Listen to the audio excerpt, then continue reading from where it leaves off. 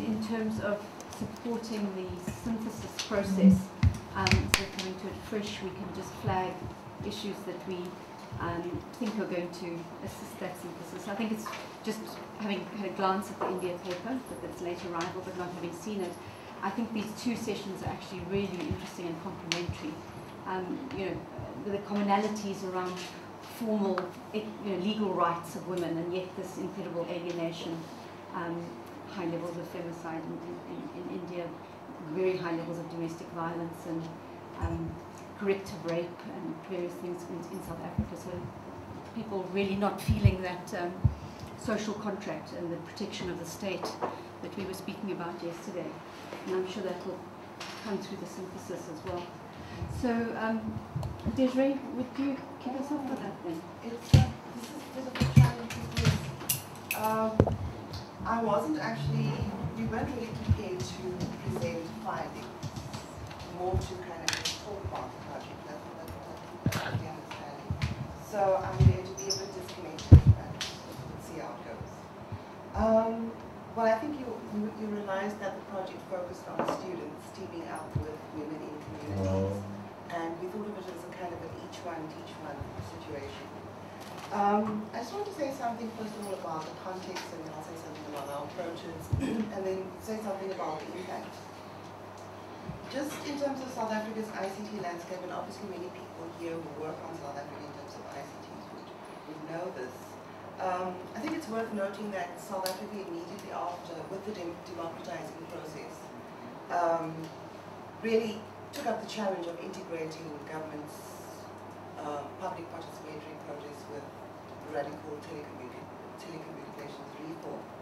It many now show that South Africa has a suboptimal ICT policy and regulatory environment. There's been lack of policy implementation. Departments have been in disarray, ministers have changed, and there's very little government regulation. So it's interesting that to a greater extent than many other African countries, South Africa's really got a glaring first world, third world divide in terms of ICTs. So usage of the internet is extremely limited for the majority, including young women, including young people in urban and peri-urban centers, and often very close to sources of power.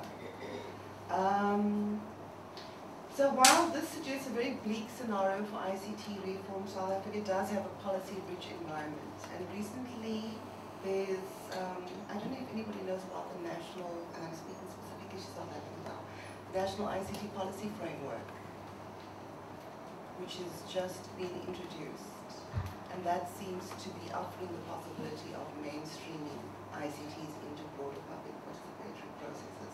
And I think it's important to think about that being an area where we push for policy recommendation.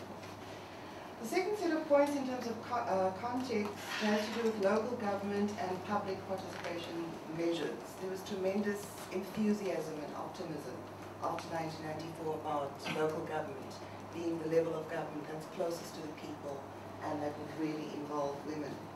But more recently, public participation, the notion of public participation in South Africa has become more and more hazy and increasingly symbolic.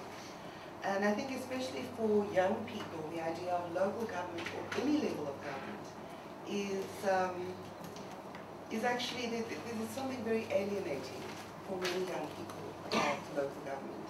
And we found this in the baseline study that we did.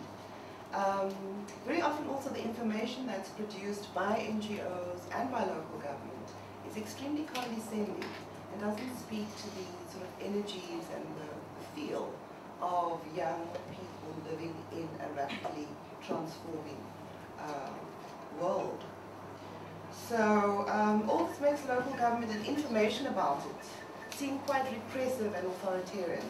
This is something we picked up in the data analysis, the questionnaires, and the focus group discussions. So many young women experience local government and existing information about it as sterile, cold, abstract, very disconnected from the embodied experiences as young, classed, gendered, and sexualized subjects. So it's this recognition of alienation that led us as coordinators of the project to avoid the very familiar gender mainstreaming approaches to public participation. In other words, simply making sure that young women were included, because it was precisely that inclusion that they were so uncomfortable about. And to embrace some quite radical feminist ideas about what constitutes women's citizenship and public participation. So just turning to framework, kind of political and theoretical framework that we use. As the project evolved, the meanings of public participation and active citizenship became just more and more complex. And often it was kind of up and down, because it's not as if there was always this kind of desire and embrace for a radical feminist notion. There was an unevenness in young women's consciousness. And that links up with the presentation that I made yesterday. This kind of deep liberal aspiration, this need to be empowered in very individualistic terms that constantly surfaces. And it was quite a challenge to think about creating a collective that was not sort of repressive and regulatory and saying, well, this is not how you should think. Some people are frowning. I hope I'm making sense, because as I say, I'm just making random points. What we ended up working with quite heavily is the distinction between what one critic calls invited as opposed to invented spaces of citizenship. So invited spaces of citizenship are, of course, those spaces that are available through rights and so on. Invented is something that's crafted very much by subjects themselves. I don't think I'll say too much about the approaches, because I think it comes through fairly clearly there. But our participatory action research methods involve being guided and led by young women themselves. And very often there was an attempt to combine what was celebratory with what was informative. So some of the events that you saw there, which were public events, some were on campus, some were off campus in community spaces, involved panel discussions, but they also involved activities like dance. Another form that was quite useful was the installation. And what became really clear to us, I think there's an assumption that young people need to be introduced to ICTs, but traditional media continues to be hugely important. So for example, performance, hip-hop, to actually be in a space and be sharing with people. So I think that the importance of hybridized and mixed technologies, even in urban spaces, because I think the assumption is that it's only in rural spaces that one needs to do this kind of mixing, because people haven't quite embraced elaborate technologies enough. How much time do I have? Another 10 minutes. Oh, okay. Well, I won't use all that. But I think what I want to do is just talk about our findings, which we have not written up extensively. So people who've received the paper will receive a very weird conclusion. I think you won though. No. Okay. So that is a very brief section, but we've divided that into a discussion of informational power, associational power, and collective action. But just in turning to informational power, I refer to the invented spaces of citizenship that young women are creating through ICTs. And I think what has become clear is that the existing information and media landscape really does provide young people with fertile resources to be able to create forms that speak about their interests. So, for example, something like the installation, where they put together and juxtapose different kinds of objects or images. Yeah, for me that was really very powerful. And I think it speaks also to the importance of thinking about how people imagine. And I think very often the role of imagining and creativity is left out of our thinking when we talk about political activism, especially right now. I think that's something that we've been learning constantly, that without that, you just don't develop a project or a vision, a political vision that really speaks to people's deep sense of where they want to be and who they are. One of the things that was shown in this video is something that we came to call a digital activist message, DAM, as I called it, which is a very short documentary which combines provocative images and text. So one related to bodily integrity and violence, one related to transport, and one related to unemployment. And these can be, so there's a great deal of excitement in using them. But I think what they also revealed is that young people are not keen to have a kind of long explanation of this is what violence is all about. There needs to be space to interpret and draw conclusions. So these are really very important and useful conscientizing tools. They can be used by NGOs, they can be used to promote discussion. And the young women that we were working with all have sort of fairly strong leadership positions in the sense that they've worked with others. So some of them have gone to their school and so on, and have used these digital items, messages in those ways. Collective action. This was, for me, a challenging one.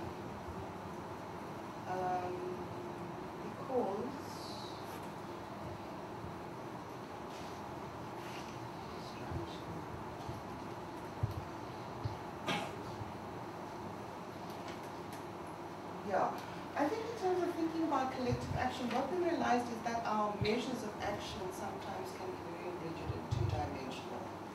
And I think that becomes clear when you think about the impact how difficult it is to measure the impact of a particularly powerful dance.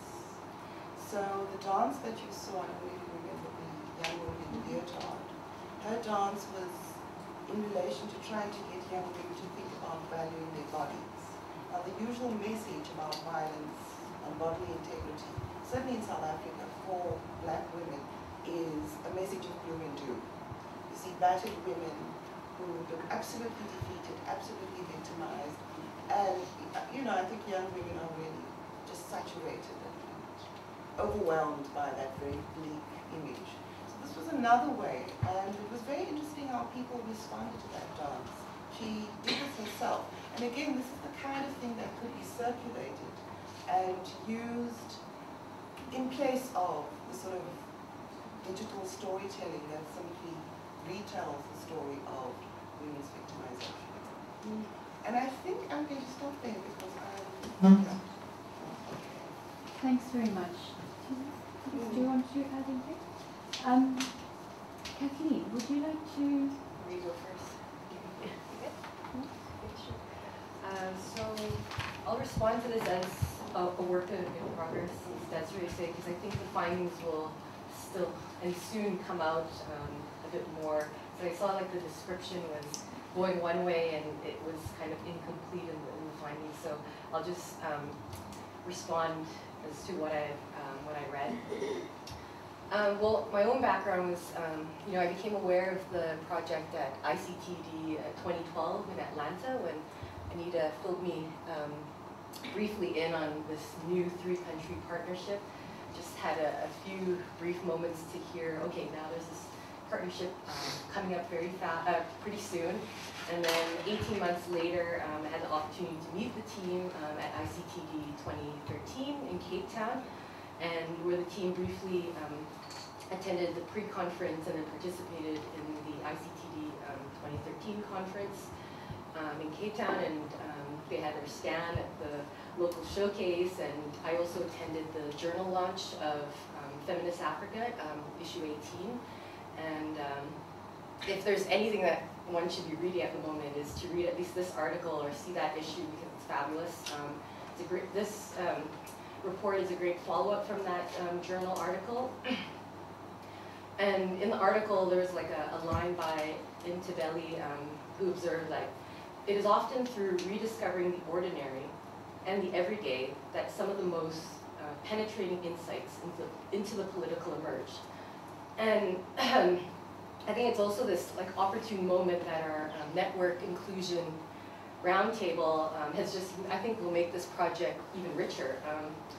Because it started to make me think of the last 3 days of how I think yesterday, a few days, Nishant brought up the idea of this process of activation prior to mobilization, where you're activated. Young people are getting activated. It may seem frivolous. We're looking at LOL cats. We may be just looking at our Facebook pages, but it could be the basis of a larger, civic action in the future, like just a build-up that we just don't know about. So it's also reinterpreting the local, and this is part of your report, like reinterpreting the local, bringing the lens of power analysis to these emergent patterns that we might not be aware of.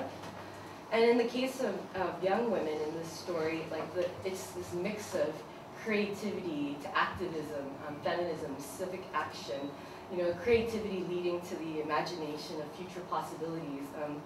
Actually, Jenny from APC gave me, like I still remember from 2008, her telling me, the best artists are activists, or the best activists are artists, maybe one way or the other. So, I mean, the example of the determination of creating a logo for ACT ITFM, the artist showcase, which we just saw, creating documentaries have been great examples of working towards participation, that creativity, that maybe activation that needs to take place before that social mobilization happens, and building that ability to have to do social change, the space for critical voices, to express your experience in political issues, has, I think, started in this like lovely groundwork that I'm now seeing within this project. Yes, the project has had a limited time frame for engaging into the next level, which I think was like enhancing public participation, communal visibility of the young women. But I wouldn't want to try to rush this project at all. I mean, clearly it has to take, these very deep stages of, realization and understanding, and perhaps conscientization before you lead up to, civic action. And I think you also mentioned that it could lead to like wider national and global contexts that, conveyed from, commentary of global politics. We still don't know. But overall, the report is a really good summary of a lot of South African history and women's agency within the government processes, along with ICT literature and feminist theory. You did mention the new ICT policy in South Africa, and I think, well, Alison's been involved in like the broadband strategy, and now we really do start to see in that broadband strategy like the demand component that, human capabilities now being part of that kind of, framework, ecosystem framework, and improving the capabilities of citizens. So that might be a suggestion to kind of update that there is like this movement towards that. But nevertheless, women having to take up skills to fulfill possible status quo, we still need to be aware of that. Yes, citizen, I mean, I'm also quite disconnected with, just going through my my comments, but like citizen involvement in South Africa, there's clearly been a history of youth being involved in the past, struggles for democratic citizenship under apartheid, and the ongoing struggles today is clear for citizenship in the present. In the video, there was the one woman who had the understanding that their parents had fought against segregation of the past, and that this woman was quite aware of those struggles. So my question came to me like, well, what are the passing on of the tools of citizenship? Did that happen? There's in the paper it talks about erosion of the bottom-up process, which I think also has come out from the workshop. Yesterday in the panel, there's the general weakening of mass, democracy that was referred to, and in South Africa itself, it has, the largest number of recorded, social protests in the world. And so yes, there's this also discussion of, the sense of restlessness amongst youth, but at the same time, familiarization of modern technology. And, but I think the idea of just restlessness and non-participation, I think there could be a suggestion of like update, because now, post-election, we have the economic freedom fighters. I know that Julius Malema is not a youth, but considers itself as a representation of young people, and there are a lot of young people, like on my campus at least for sure. I don't know about UWC that are following down that line, and through the Student Representative Council, which are very powerful in each university, they now have representation and are fighting for the you know, the values of the rights of workers, of disenfranchised. They're recruiting, you know, actively. They felt powerlessness within the Youth League of the African National Congress.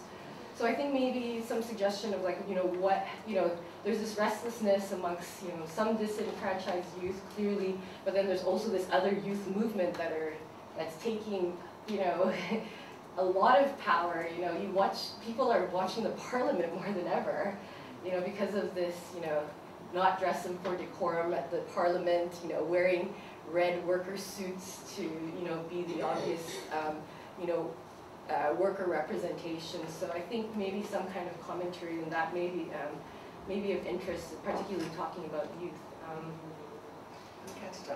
I know, I saw it was in your Feminist Africa article very briefly, and you mentioned like he does not represent youth, but I don't know if it is something to think about, because this is now, you know, something that's coming. At least I know a lot of students are talking about the EFF in a lot more publicly than before the election. And then when you spoke about, you know, I think this might be then the reimagining of the future, that marginalized women speaking up within local government or to local government, that there's this, that uncomfortableness of speaking within this type of public. So I know, like, you know, I'm more familiar with like some of the workers' rights, like the example of informal street traders who have, like in my own community, you know, continuous dialogue with the eThekwini local municipality. I mean, it has gone so far as, you know, breakdown of dialogue. They've taken them to the lawyers. They tried to take their space away for informal traders to trade within like one of the largest trading areas in Durban. You know, we're working with, you know, the NGO South Durban Alliance on climate change, and I know that they have their own protocols of reaching their local councillors to get their voice heard in local papers. So I'm just trying to understand what are those reimagining of how young women in your cases that you've been working with, you know, I'm still uncertain, like, what is to be imagined as that possible engagement with, you know, that local governance. Like, what are those kind of hypotheses or ideas? Like, which departments do you hope to target? Like, I know you've talked about issues of transport and unemployment and violence, bodily integrity as being some of the main focuses. I'm still not sure, like, how, you know, are there going to be, like, I know you don't want to direct, you know, the particular women, like, this is, you know, if you're going to attack unemployment, then, you know, do it this way. But I'm still kind of trying to imagine what could be those possibilities for them to speak out and say, we're tired of this. So, and then lastly, there's the discussion of commodity. In your quote, like, teenage girls and young women have been persuaded that they can and should improve themselves in terms of their bodily image, their social aspiration, and it's a notion of possibility of envisioning self that is currently core to their ascribed subjectivities. I think in the last few days, I keep referring back to the roundtable because it has been enriching for me to better understand the paper, is that whole idea of like personhood, self-determination, to be the person that you want to be. You know, that was also coming out, and yeah, I don't know, I just have this one, like one of our master's students is doing one on hair and hair, you know, products, and you know, and you know, how women feel like have to like project themselves in a certain way. I don't know, I left it at that. I don't know where I was going with that point, but I'll just leave it at that. Thanks, Kathleen. Nadine, did you get this? And then we'll try and open it up for a few minutes. And I don't have as much as Kathleen does. I just have a few questions that came to mind when I read the report. And I know a little bit about the context that you're working in, but I thought I'd comment more from having worked on a lot of young women projects and having worked on a lot in politics, the small p politics at home. So I think it's a wonderful project, and I think it's very touching to watch these expressions. And I recognize that I don't know if there's any other way or method in life to start this reclaiming of bodies than what you've been doing. Like, it is the way to do it. And I know that for young women, especially college level students, this is very important for them and very moving and will have a very long-term impact. I think the point, so the most interesting point you put up is this challenge that you didn't want to make this about liberal empowerment, yeah, about one woman facing a challenge, but rather how to take it into the collective and how to make it respond to the three issues that you put out, which are very connected issues, yeah? So you need transportation to get to your employment, and you don't want to face violence along the way. So it's a very sort of intimately connected subject. What I feel happens, and it just flags that I want to put up there in terms of working on politics in women. Again, the small p politics, yeah? So the realpolitik, not the politics of feminism. I think there's a huge gap that we always misread because we imagine that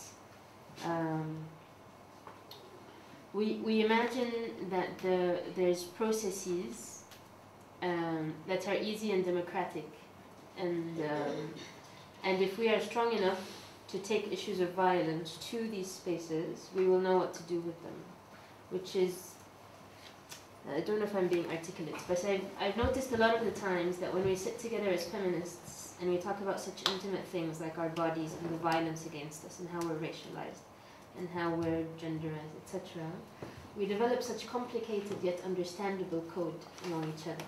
Yeah, so someone has to say one thing and we all go like, yes, you know, there's this connection. And then we try to translate that to the bus conductor, and it becomes very difficult, yeah, because they want to know in one sentence, which is what happens to trans people all the time, where we go through intense thinking about our bodies and our genders, and then we meet a doctor and they ask you, why do you want to do this? And you have to answer in one line because he needs to fill it in. So just to say, I wonder about the translation of these complex terms that challenge patriarchy into tools that young women can actually use directly in local government. Second thing that came to mind is I've seen a lot of projects in the Arab countries. Recently, women's rights has become extremely mainstreamly popular, which is horrible. You know, there's all these projects and funding, especially about women in politics, because we have the lowest rates in the world of women actually in government. And so I started working with a lot of these projects a few years ago, and then we also realized along the way, as more women were gaining more access to run for office, for mayor, for municipality, for parliament. I have a friend who's running for president, and all these wonderful things. In the name of feminism, sort of, we noticed down the line that we had forgotten economy, which is also where I feel the EFF people became really popular, yeah? Because they brought back economy, they foregrounded economy. I think also when we look at feminism and analysis, which we always like to do from the violence, we start with violence a lot, yeah? We start with bodily integrity and personal, etc. And then we try to enter the realm of politics, and then there you have these major splits in terms of economic theory, which I don't feel we do enough. Also not sure if that makes any sense or is useful at all, but it's also an experience that we felt through. So at the end we had, you know, we found ourselves with very right-wing feminists who were all about violence and sexuality and preventing rape and all of these issues, but because there wasn't enough of discussion about all the other stuff, yeah, economy, migration, that we sort of assumed, because I sort of assumed if you're a feminist, you're a leftist, right? If you're a feminist, you're radical. You can't be a feminist and be, I don't know, pro something. Classes. Yes, or reformist. Yeah, no feminists are reformists. The words don't go together for me. But these were also assumptions that we made. So we had all these people with wonderful discourses on violence, but couldn't connect violence to capital, or to immigration, or to civil war, or to sectarianism, blah, blah, blah. Yeah, these are the things I wanted to highlight. So I'm just curious about, in this project, what happens next to this group? What's this group going to do? Are you hoping that you sort of, because they're community leaders, they can then go on and do things, or... And I think it gets back to Okay, I think we'll obviously get responses before we go around. I also did want to just make a few points, having got some of the sort of other insights into this particular area and into the project. And I just think, without diminishing the sort of very rich expression of the problems as you've shown them, and to really allow these women's voices to speak for themselves, etc. I think from a research perspective, it would be useful to background, and as I say, I really want to foreground this, but I think from a research perspective, it would be useful to background some of the existing information we do have about access, use, trends, alienation, etc., from quantitative to qualitative work that is out there. And I think the Western Cape, and particularly these townships, are really, really interesting. I mean, just purely from the quantitative side of the work, basically women in the Western Cape, from a pure descriptive point of view, from having access to phones and mobile phones, were equal and in some cases greater users of particularly things like Bixit, very low-cost social networking application, etc. And then also basically because of the demand constraints of affordability, using these networks, including Facebook Zero, primarily to communicate to their very, very localized, so that although they may be on the World Wide Web, they're actually talking to their family and friends who they would be speaking to if they weren't using that network. But then some examples of these possibilities where people have had enough money to post stuff on YouTube that has had caught on and that sort of thing. So I think there is, there is that interesting potential. But certainly, it is Facebook Zero. In fact, to mix its cost, that's really driving take up of the services. But then the focus groups around it, because we've got all, unlike the rest of Africa, we've got these equity, at least in the access issues. We actually participated in some of these focus groups in Nyanga, Galicia in Cape Town. And what was interesting in those was that the women were actually very active politically. The women were the leaders. The men were actually not the leaders in those communities. And it's particularly Western Cape, very strong Western Cape phenomenon. We don't find it in rural areas of KwaZulu-Natal, where we did those focus groups, for example. So they have this very strong voice. And it's obviously not all women, but a lot of the men were unemployed. A lot more of the women in these groups were actually employed. They were far more kind of proactive and whatever. So I just wanted to sort of, again, to highlight the sort of contradictions and the tensions and the the complexities of these relationships, and I think to pick some of those up, because I think there are opportunities for collective action that may not necessarily around particular issues have to be women-centered. They obviously want to keep them women-led and whatever, but I just think there is something there. So I just, in terms of your conceptualization of the research method, I mean, I think these are lovely terms because they're so alien to our traditional research methods. When I say traditional, I'm talking about sort of, peer-reviewed Western. But you said, celebratory, reformatory research methods. And then I thought, again, picking up what we discussed the last few days, what takes that from being, either celebratory or reformatory to being transformative? And I thought, again, perhaps by looking at what Nadine's called economy, but I would say, again, those three issues that you've identified have obviously emerged because they relate so particularly to issues of power and interest. you know, the violence issue kind of cuts across them. You know, the violence is as much in people's homes as in their workplaces, etc. But actually to try, I think that begins to explain some of those relationships. That even though those men are unemployed in these focus groups, they haven't got local leadership positions, they actually have certain other powers in domestic relations, patriarchal powers that cut across economic powers, or maybe different to economic powers. And then practically, I was just wondering, with local government elections kind of looming, if this wasn't an opportunity to take your activated group and to see what those points of formal engagement might be. You know, because obviously there's extreme alienation there, but to actually see with collective action, with sharing of what new alternative imaginaries might be, what alternative futures might be. There might be something in that you could sort of tangibly take this forward with, without hopefully compromising its very alternative makeup. Thank you very much. Should we get a few more comments, and then we'll just get you to pull them all together, hopefully. Yes. I just had a question from the beginning that you were commenting on how on the baseline you discovered that the government information was condescending and disconnected from women's life, and just from just my interest coming on from public policy and what governments do.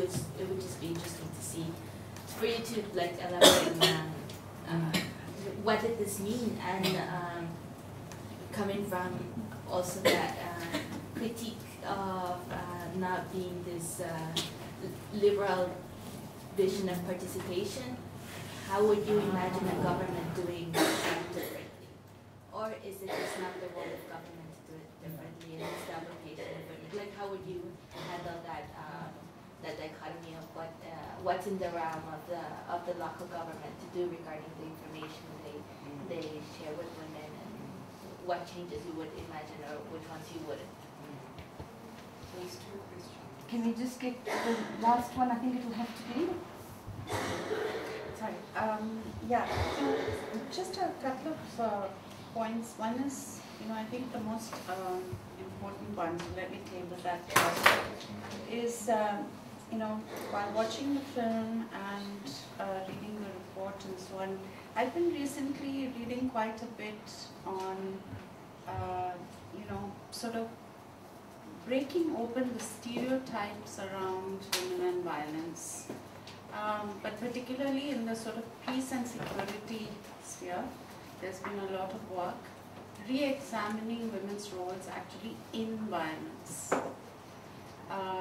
The whole stereotype of women as victims, so it was kind of triggered by this, the points you made around the stereotypes about women as victims of violence and the gloom and doom scenario.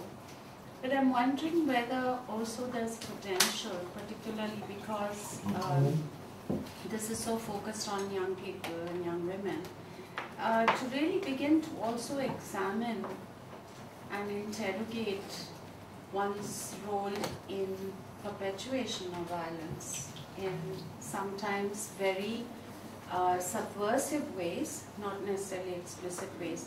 And I wanted to offer to share a couple of really excellent pieces that I've read recently on that. For instance, looking at the Rwandan genocide and looking at the role of women in the Rwandan genocide as leaders of genocide. So when we're talking about the stereotyping and having the sort of deeper levels of interrogation that can be built on this foundation that you've created, since it's framed especially around the question of governance and participation in that. And what I read and hear from South African friends and colleagues is the increasing polarization, for instance, around ethnic lines. attempts rather to polarize around ethnic violence, and that is clearly targeting young people. You know, using young people as the sort of stormtroopers in these sort of attacks and so on.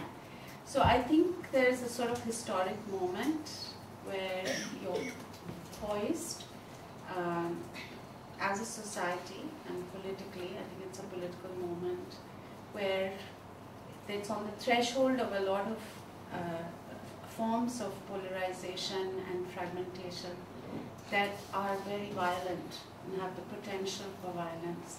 So I think it's really important to put this on the agenda for the longer term process of really also getting young women to engage with women's roles in violence in a more complicated way. Thank you for that. Can we get your responses? I would like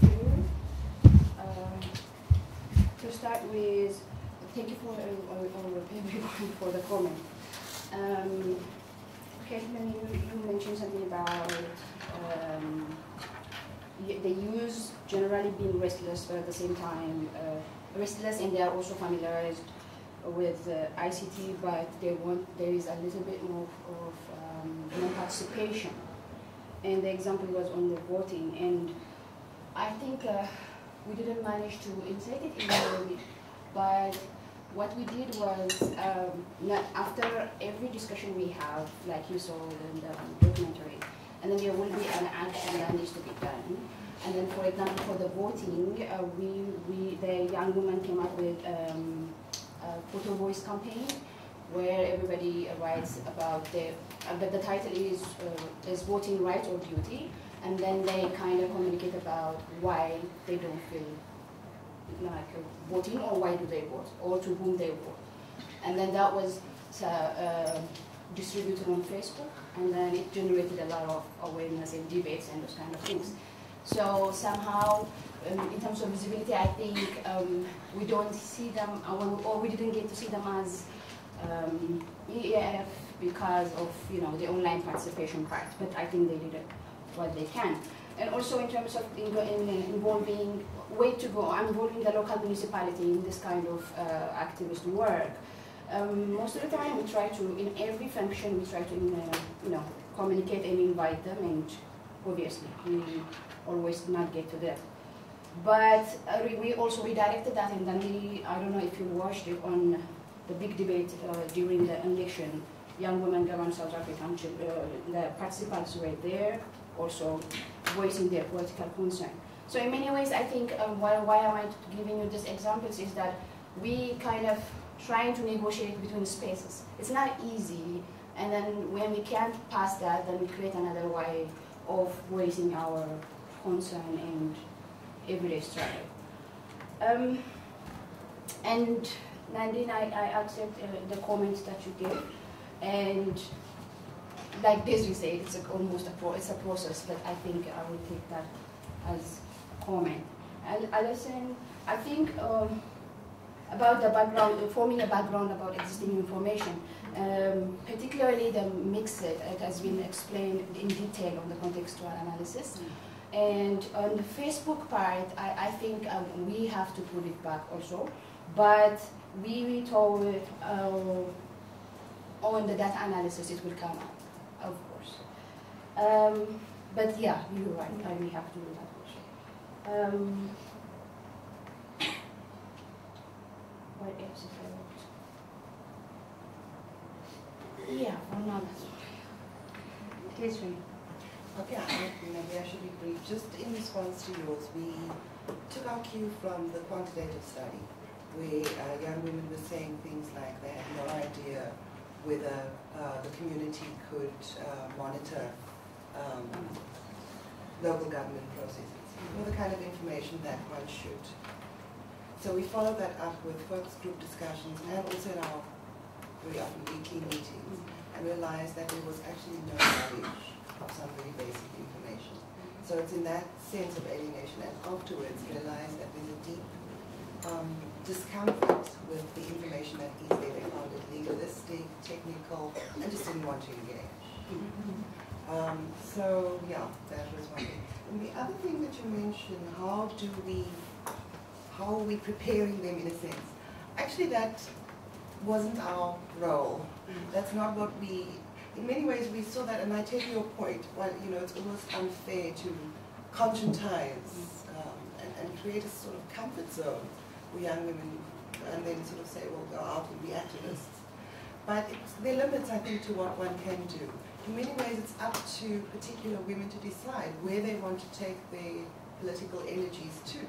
Some might wish to follow the sort of more, you know, rights activist route. Some might want to do something quite different. So I hope that answers your question. But I think it's related to your comment. In many ways, one of the challenges was to try and get young women to understand, because South African politics is very issue-driven. You know, all the NGOs, that's what people do. You work on health, you work on education, and I think, or HIV, and I think many young people, and many South Africans are really tired of it, because they know that there are connections. There's an obvious connection between, for example, transport and unemployment and violence. And the reason why we came up with these things, and we talk about this in the report, is the sense of things being connected. So I think the whole process of encouraging the group to become critical, active thinkers, to be able to criticize, to be able to think things through, has been really important, because so often there's this assumption that you train people to be activists simply by focusing on health, you know, everything about health, rather than you think holistically and critically about how things come together, class, gender, race. So anyway, yeah, Thanks very much for that, Desiree. Desiree, just in relation to your last point, I'm sorry because I should be closing this session, but I suppose for those of us who haven't had an opportunity to look at the paper, there's some kind of sense of this is fabulous gender work, you know, making people aware, all sorts of things, that's great. But what is the link to ICT? So that, you know, in terms of the one of the rationales for the project about how ICTs could be used in an emancipatory way for women, etc. And so the only other point I wanted to make, other than trying to think how you might use them to engage with formal processes, is also that there are, you know, I think in the Eastern Cape, one doesn't want to sound sort of terribly sort of technology wow solutions, but there are really interesting apps development groups working with community-initiated projects. So they, for example, not waiting for e-government services, but setting up their own apps around informing government when there are water leakages or sewage problems or whatever. And you know, this Lungisa, they've got, you know, set up this a thing which government, fortunately, in the Western Cape responded to, and there's now agreement 48-hour turnaround, and because it is responded to, it's quite effective. And so I think, just again, possibly in terms of sharing and capital, just making people aware. Not everybody in that group is going to want to go and develop an app or work with somebody on developing an app or something like that. But just linking up these disparate projects that are broadly committed to, I mean, they're called open democracy and so on. Thank you. Yeah. Yes, you make the last point. I'll just very briefly. I watched the movie and read the report with a lot of interest. I would have really liked to have seen in the report more background and a description of who was doing what and what was done, and